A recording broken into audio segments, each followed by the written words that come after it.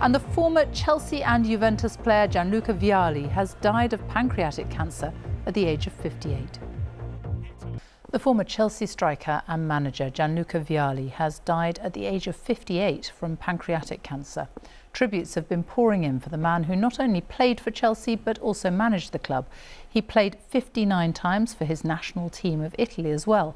The Italian Football Federation has confirmed that a minute's silence will be held before all Italian matches this weekend. Our sports correspondent Jane Dougal reports. This was Gianluca Vialli at the Euros in 2021, triumphant with his countrymen as Italy lifted the trophy at Wembley. Italy are the champions of Europe.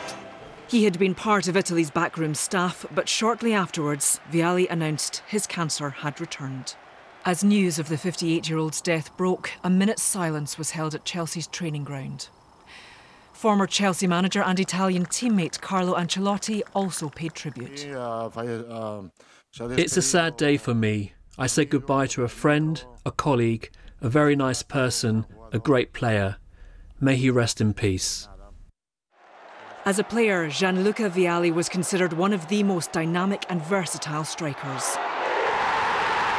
He signed for Chelsea in 1996 as part of a new wave of foreign stars to English football.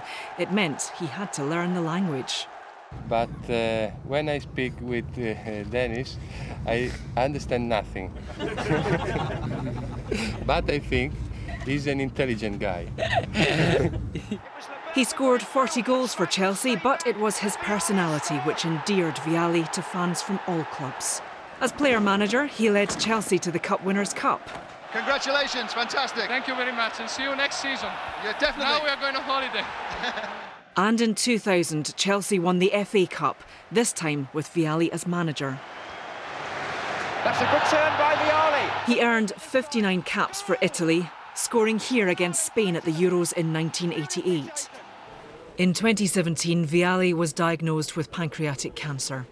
In an interview with the BBC, he spoke of facing the illness with the strength he'd shown throughout his career. I see it as a journey with an unwanted travel companion, one that I hope I will outlast eventually, and he will leave me alone. Today, Chelsea said he would be forever written across their club's history, but all of English and Italian football has lost one of its most colourful characters. Gianluca Vialli, who has died at the age of 58.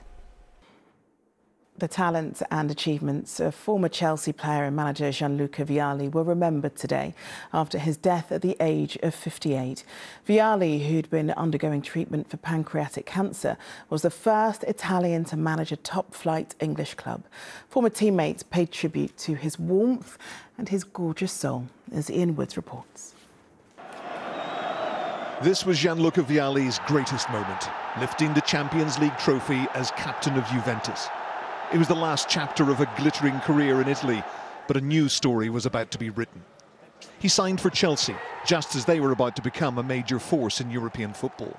Chelsea signed a world-class superstar who just won the Champions League with Juventus. He was a real icon, one of the greatest strikers of his generation, and he bought into Chelsea so quickly. Chelsea began winning trophies, but Vialli wasn't always guaranteed a place in the side. Despite that, he was elevated to player manager, aged just 33, the first Italian in charge of a Premier League side, and led them to an FA Cup win at Wembley. But like many Chelsea managers, his tenure was brief and his managerial career never reached the heights he achieved as a player for Juventus and Italy. Early in his career, he was a young teammate of Graham Souness. He was older than me, Graham, but I had a fantastic relationship. He was really looking after me. I've only had the news 10 minutes ago, and I can't tell you how good a guy he was. He forget football for a minute. He was just a gorgeous soul. He was just a truly nice human being. His last triumph came in a sweet return to London as a member of the coaching staff when Italy beat England in the final of Euro 2020. Vialli had already been successfully treated for pancreatic cancer, but when he was diagnosed again, his illness forced him to quit the job just last month. Gianluca Vialli, who's died aged 58.